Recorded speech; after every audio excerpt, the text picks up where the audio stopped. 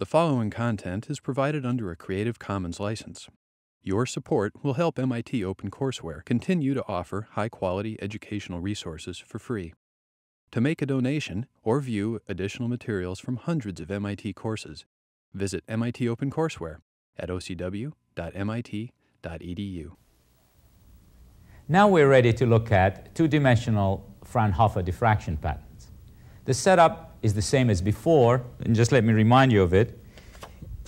Here is the helium neon laser. Here's the beam from the laser. Gets reflected by this mirror, then gets reflected by this mirror into this lens. Then the output of the lens falls on this two-dimensional aperture, and then the diffracted light from this aperture then goes onto the screen. Now let's look at this two-dimensional aperture here.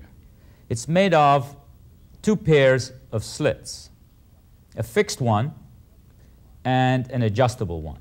And the adjustable one is behind the fixed one. I'm not going to tell you the spacing because I'm going to leave it as an exercise for you to find out later. So what I can do with the adjustable one, I can adjust the slit width by just moving this translation stage.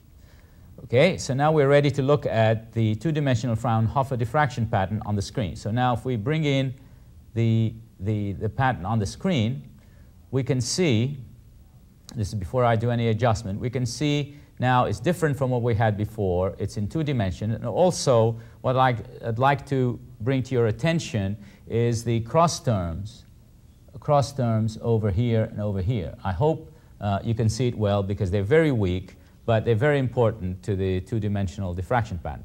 As you can see, the diffraction pattern looks like the two-dimensional Fourier transform of the field at the rectangular aperture. What I'm going to do now is vary the separation of one of the slits. That's the one behind. As you can see, the pattern changes. Now, if we pull back with the camera, if we pull back to, okay, that's enough, fine, then you can see that I can change the spots, the size of the spots on the screen. Now, in order for you to calculate that we were seeing what we're supposed to be seeing, and also to get a feel of what the slit widths are, I'm going to now put in a scale over here.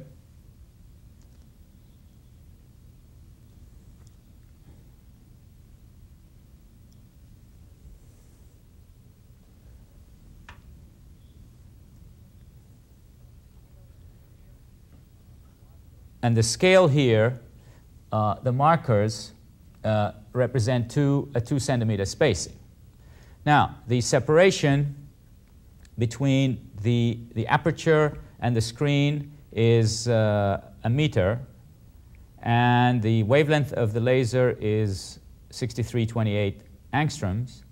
So now you should be able to calculate the size of the rectangular aperture just from the information I've given you. And here again, let me do some adjustments so you can calculate it here, and then you can calculate the change in the slit width when I go to this position. Now you can see the high order ones.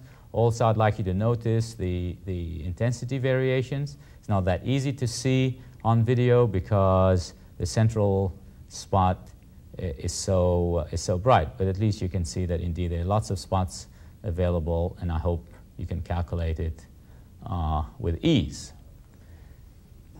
Now that we've looked at the two-dimensional Fraunhofer diffraction pattern of a rectangular aperture, we're now going to look at the circular aperture. We're going to look at the Fraunhofer diffraction pattern associated with various sizes of circular apertures. So when we come back, we'll have that ready for you and then see what those look like.